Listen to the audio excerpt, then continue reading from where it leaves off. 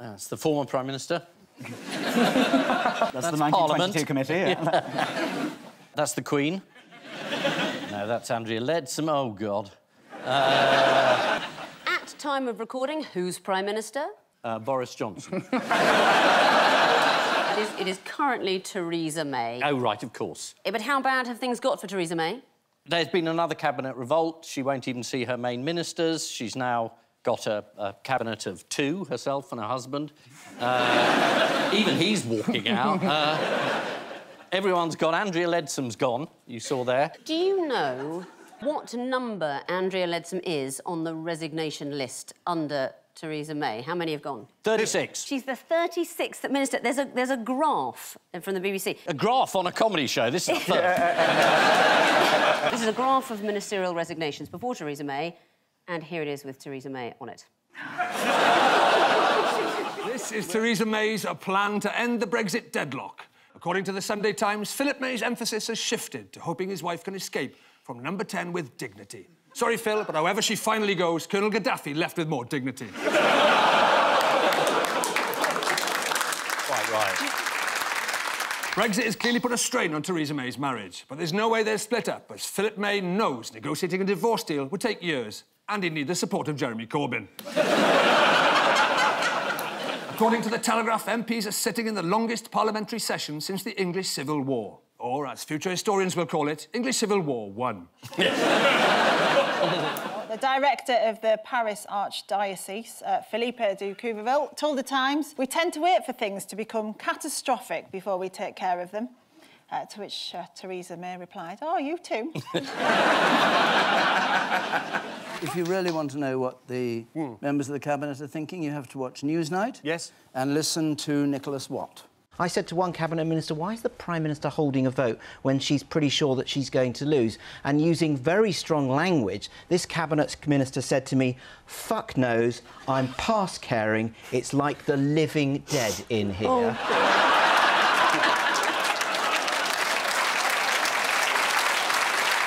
Following a tense meeting of the 1922 committee, evidence emerges as to who ate Sir Graham Brady's donut.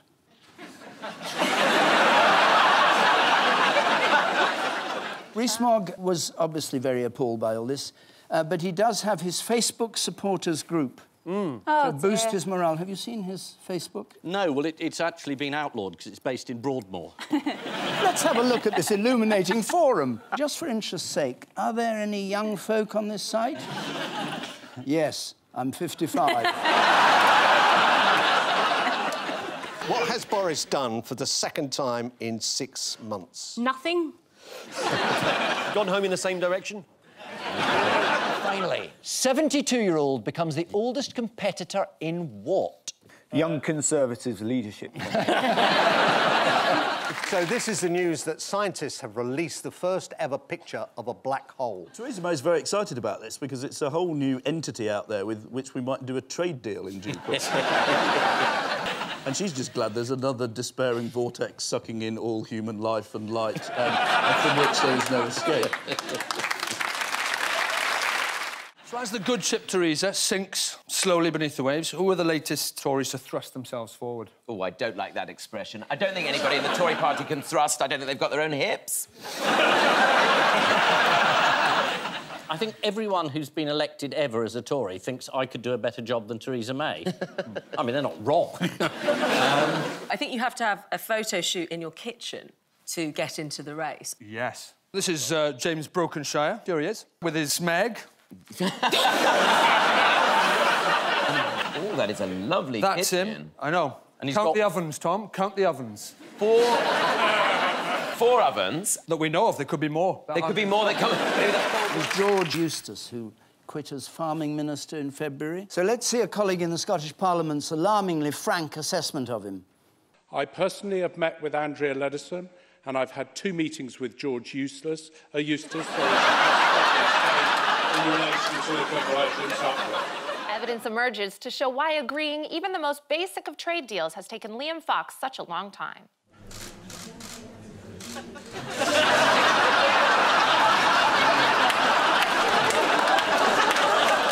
There's Gavin Williamson walking, which is something he's not denying.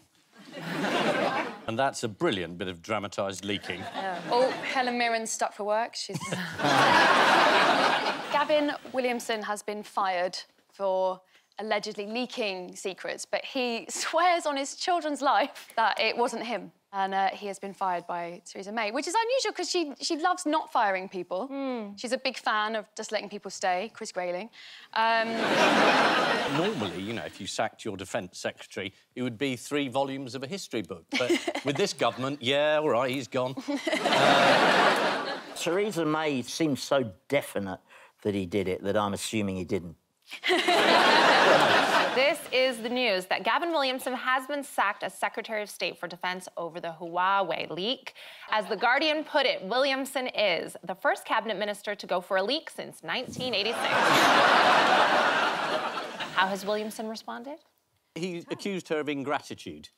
He said, I've saved your career twice, as though anyone's going to be grateful for that. Yeah, that does mean prison, I think, if he admits to that. I think maybe he did it, he just didn't realise, because he seems very adamant that he did not do it. If you're going to swear on your children's life, that's... Yeah, I don't think we should hold him to that. But he said it, Andy. Oh. He said it. Well, it's fine, though. He doesn't have any kids. So there you go. Not anymore. Or he won't. Johnny, Yeah. you were in the army. Yeah. You sit on that committee. Is this a good idea? No, I mean, it doesn't sound great, but the people who know this stuff seem to think it's all right, but, you know... You don't sound totally lukewarm, even. My political vim and vigour is on its last legs, I think, much like the government. The rest of the Has anything happened? Well, she's been to Brussels, and everything has changed. Every week. People say, oh, we missed Brexit Day, March the 29th. It's not happened. But if you listen to what they're saying in Brussels, they're saying, well, actually, we might give you another extension and we can still have a Brexit Day. And there are some people there who think, well, let's have it every year, every single March the 29th. Theresa May or somebody like her will trot off to Brussels and say, we'll have another 12-month extension. Yeah. And Brexit will still definitely be happening, but we'll just sort of... Yeah, and we could tell everyone we've left and then just not mention it again. Exactly. But Halloween, you know, is the next cut-off. Is October Do you think that was a joke by the Europeans? It was a very good good joke. I think it was a joke. But you've got Tory MPs going around saying, oh, well, we must dress up as something for Halloween, you know. How about as MPs? Well...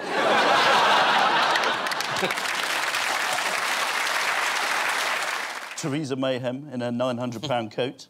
There she is, flying off to Brussels to be told what to do and say and think. The real Prime Minister.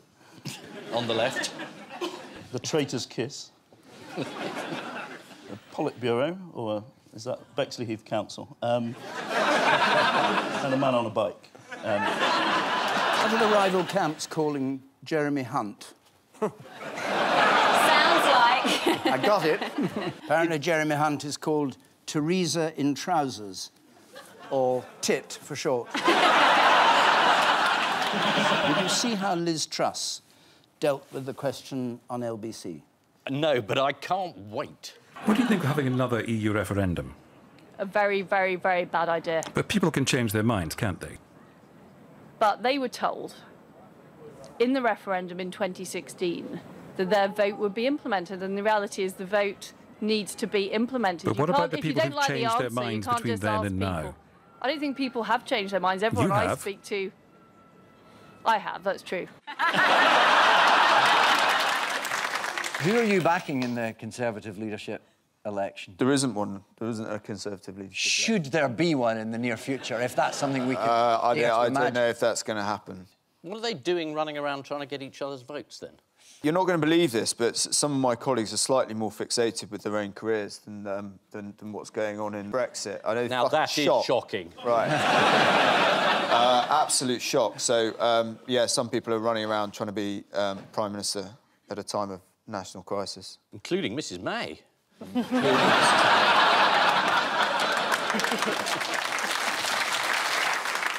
Theresa May may still have support among the grassroots outside the Westminster bubble. How did you get on in Wales this week? She got heckled. Yes, she did, didn't she? Yep, she made a speech to local party activists. Everything went well for the first 5 seconds. Then... Thank you. Thank you. Thank you, everybody, and... Why don't you resign?